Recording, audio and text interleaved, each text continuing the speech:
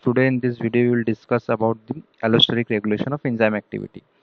The regulation of enzyme activity is done via several ways such as covalent modification, but we are going to focus mainly on the non-covalent modification, which is the allosteric regulation of enzyme activity. So in this video, if you look at this structure of enzyme, this is a structure of enzyme, and everyone knows that enzyme contains a substrate binding site, and in this site only the substrate binds and the enzyme will convert the substrate into product.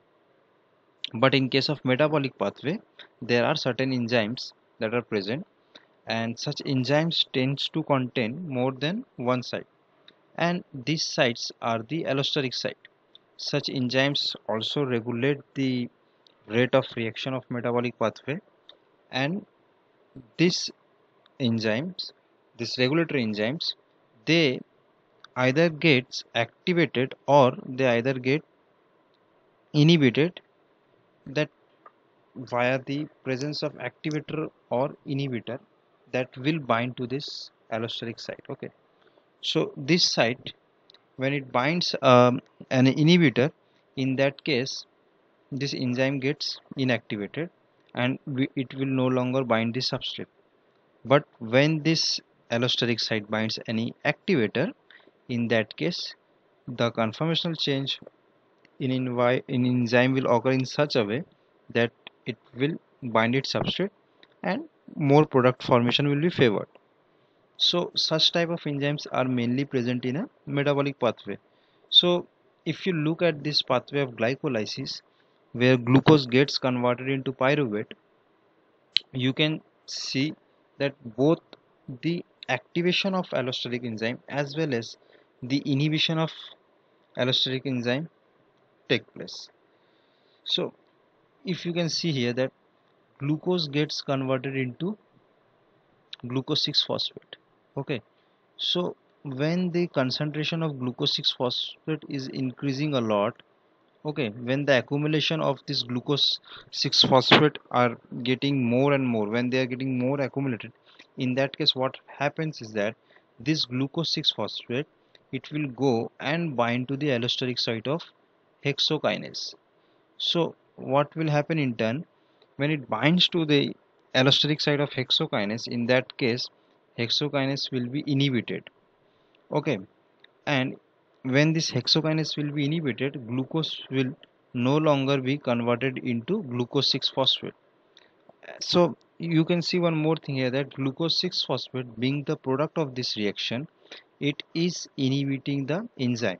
So such type of reaction where product is inhibiting enzyme, this is known as product inhibition or feedback inhibition. Okay, in this case what is happening, the reaction is not allowing the hexokinase enzyme to proceed towards the direction of glucose 6 phosphate. So feedback inhibition is taking place, the product itself is inhibiting the enzyme. Okay, now when this glucose 6 phosphate, now let's come to another example of forward feed forward reaction. In that case what you will see, that glucose 6 phosphate gets converted into fructose 6 phosphate, and this fructose 6 phosphate gets converted into fructose 2,6 bisphosphate. So only when there is high concentration of fructose 6 phosphate, then only fructose 2,6 bisphosphate will form via PFK2. Okay, so in many entrance exams they ask about the role of PFK2 in glycolysis. So when this phosphofructokinase 2 converts this fructose 6 phosphate to fructose 2,6 bisphosphate, then this fructose 2,6 phosphate is an allosteric activator of PFK1. Okay, so this PFK1 gets activated allosterically via fructose 2,6 bisphosphate, and once this fructose 2,6 phosphate bind to the allosteric site of PFK1, then only this fructose 1,6 bisphosphate is formed. So this is how fructose 2,6 bisphosphate regulates PFK1. This is also an example of allosteric regulation. So at one case what we have seen, the product is inhibiting and In another case, we are seeing that product is accelerating the formation of this fructose 1 bisphosphate.